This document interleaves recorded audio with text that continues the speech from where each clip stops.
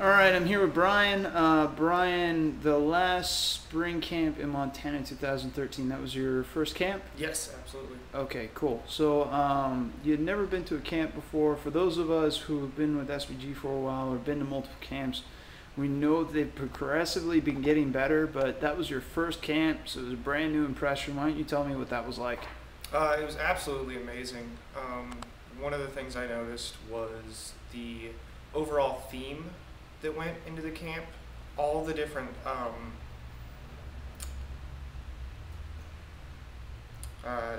different clinics worked together into kind of building a whole game from half guard, and it worked really well, and it's something that I still use today, so it was really impressive.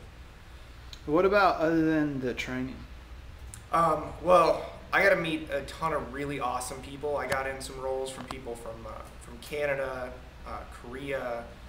I got to meet Chris Howder. I got to meet some of the living legends of SBG, and it was absolutely amazing to not only get to an opportunity to roll with them, but to get to meet them in a social atmosphere also.